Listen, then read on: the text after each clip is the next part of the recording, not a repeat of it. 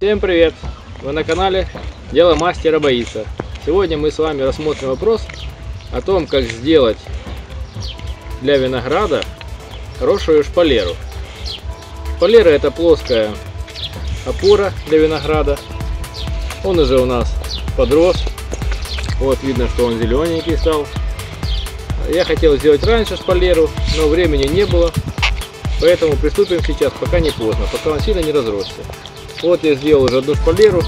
Здесь видно, что она высотой 2 метра. Вверху приварена длинная труба длиной 4 метра. И есть две стойки, которые вкопаны в землю, забиты на глубину 70 сантиметров. Можно глубже, можно короче, в зависимости от вашей почвы. Что же нам понадобится? У нас вот есть виноград, капуста, который растет с опорой на обычные палки. Поэтому для того, чтобы его закрепить, нам нужно две трубы. Вот они, длиной 2 метра 50 сантиметров. В землю будет 50 сантиметров заглубляться. И необходима труба центральная. Вот она, длиной 3 метра. У нас будет общая длина 3 метра.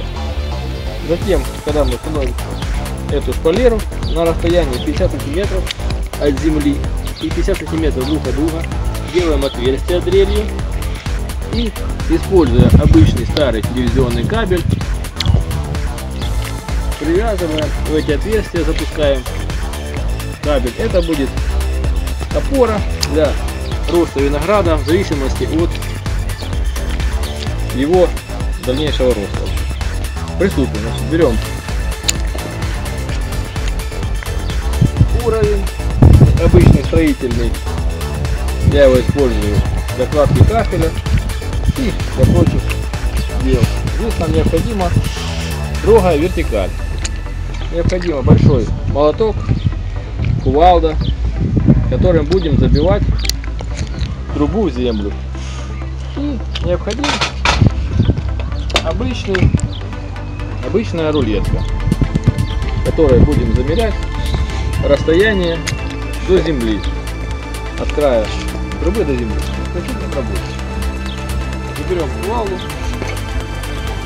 обычно клемянку применять для того, чтобы залить. И начинаем забивать.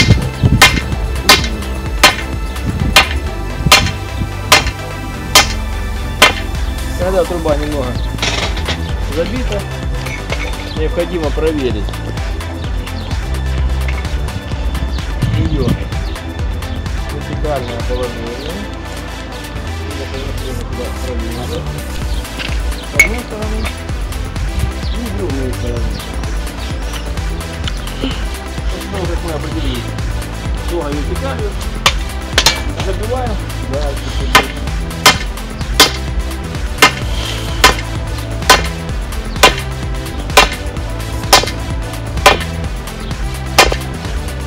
Теперь, после того, как труба забита, необходимо рулеткой проверить расстояние от земли до верхнего края. Вот у нас как раз ровно 2 метра.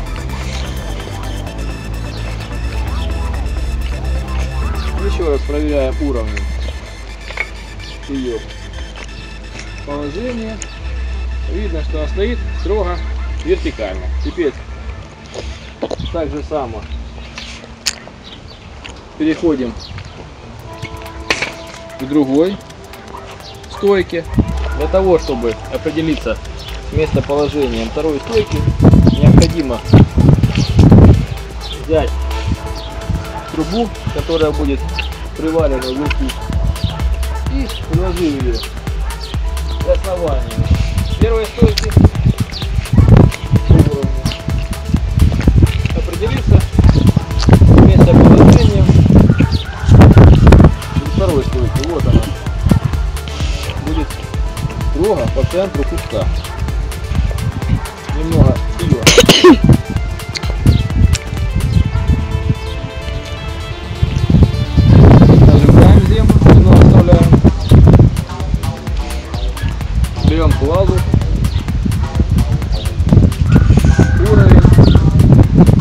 залазим на стремянку, забираемся, потому что на стремянке очень тяжело водить верхний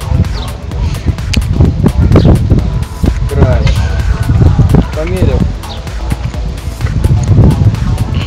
вертикально,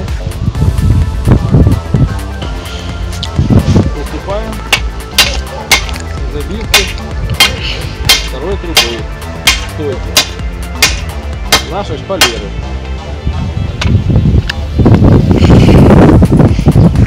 Здесь проверяем положение по вертикали.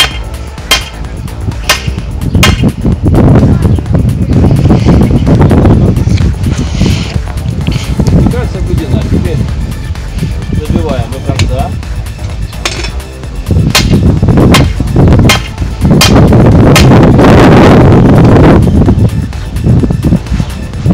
Рулетка глубину,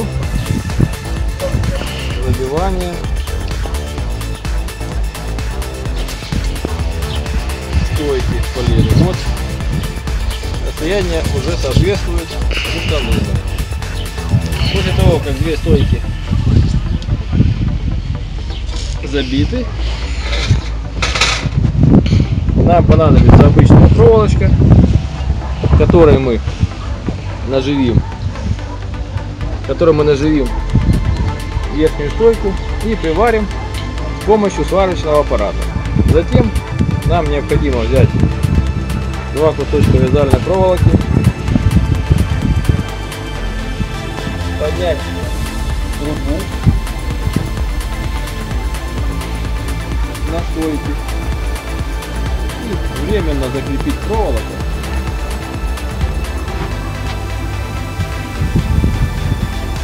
верхнюю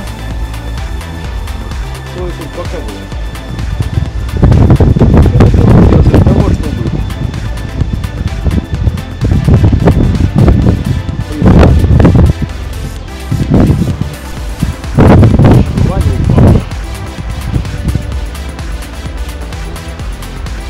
если вот мы приварим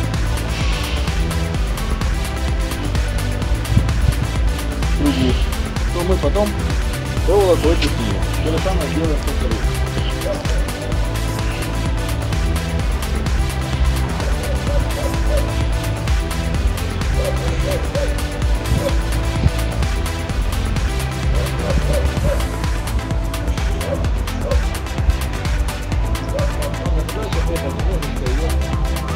Зафиксируем.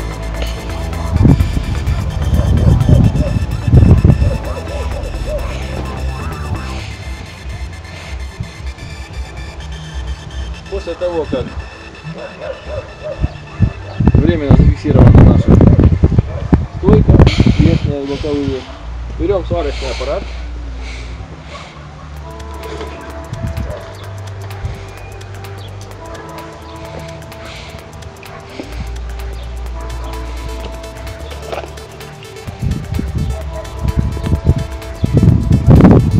в нашем случае это инвертор.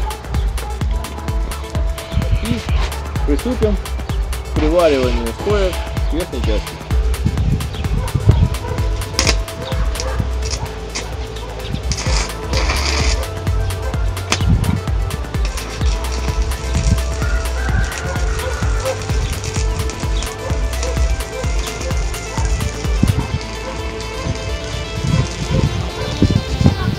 После того, как стойки приварены к верхней части шпалеры, необходимо сделать в стойках отверстия на расстоянии 50 сантиметров друг от друга. Для этого помечаем 50 сантиметров от земли и с интервалом 50 сантиметров между отверстия. Эти отверстия нужны для того, чтобы закрепить горизонтальное крепление. Вот они здесь уже готовы. На стойках. Это для того, чтобы при росте винограда на каждом этапе его роста привязывать его к нашим веревкам. Использовать можно или старый телевизионный провод, или проволоку, любая какая есть под рукой. Все, что есть. Берем сверло, в зависимости от диаметра проволоки. Необходимо брать сверлить.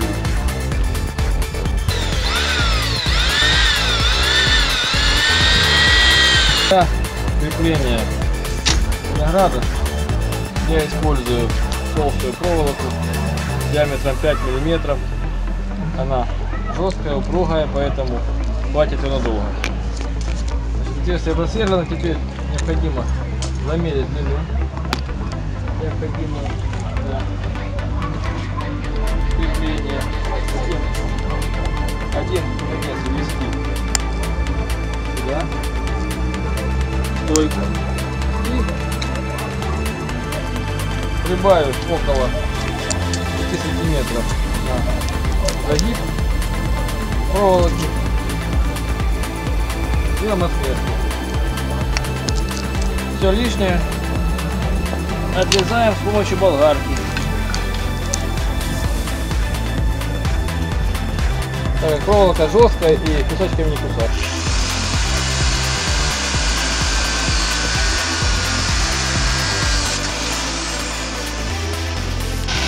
Проволока отрезана, заводим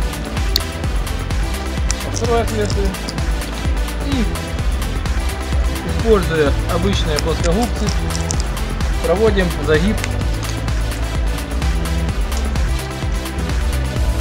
Проволока очень упругая, поэтому с трудом поддается.